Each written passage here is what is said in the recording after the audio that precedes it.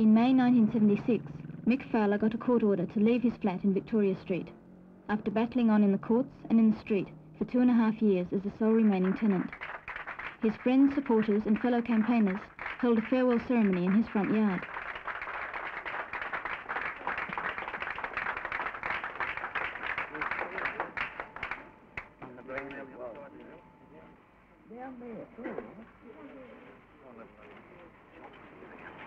We have come here today to witness the end of the life of Victoria Street.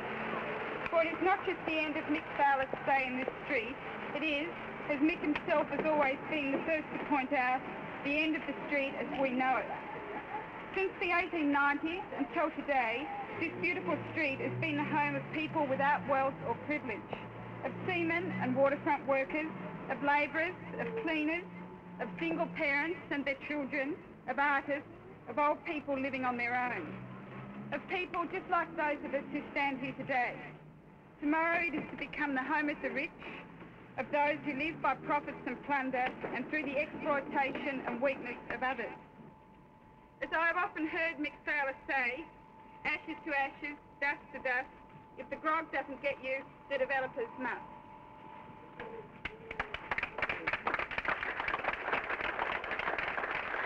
This symbolic graveside gathering today, I think, what we're trying to point out is not just Mick Fowler or Victoria Street. We're talking about our city, about our whole society, the corruption within it, when they unveil that tombhead there, that's on there, yeah. And but this is all part of it, you know, and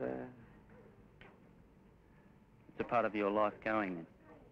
Well, the right to live in this street, yeah. I won't be able to afford to live in Tooman's 35,000 grand bed sitter.